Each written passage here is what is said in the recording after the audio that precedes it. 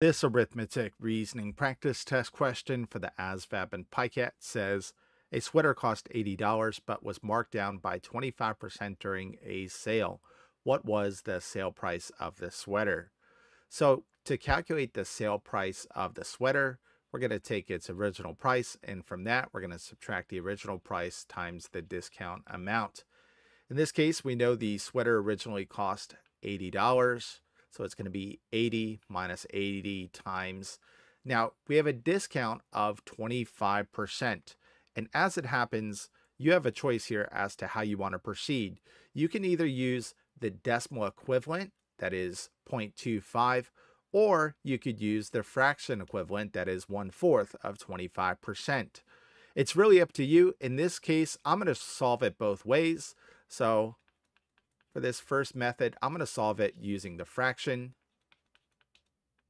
So this becomes 80 minus 80 times 1/4. I'm going to do that off to the side. 80 times 1/4. I could write 80 as a fraction by placing it over 1.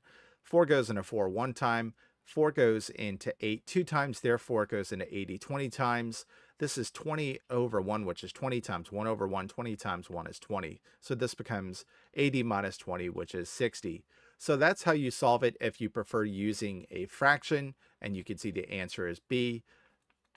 That said, if you prefer using the decimal, let me show you how to solve it that way as well. It's going to be 80 minus 80 times, again, we're going to use the decimal equivalent, 0.25. Let's go ahead and work it out. This is 80 times 0.25. You have to move this decimal 2 times to the right to make this 80 times 25, albeit with 2 decimals to move into the left when you're done. 0 times 5 is 0. 8 times 5 is 40. Add a 0 placeholder. 2 times 0 is 0. 8 times 2 is 16. This is 0, 0, 10. Carry a 1, 2. Bring in our 2 decimals. This becomes 80 minus 20, which is 60. So again, I showed you both methods. They both take about the same amount of time. In my opinion, dealing with the fraction is easier in this case. But in instances where you can't use the fraction, you also have to be comfortable using the decimal as well. So this is that one.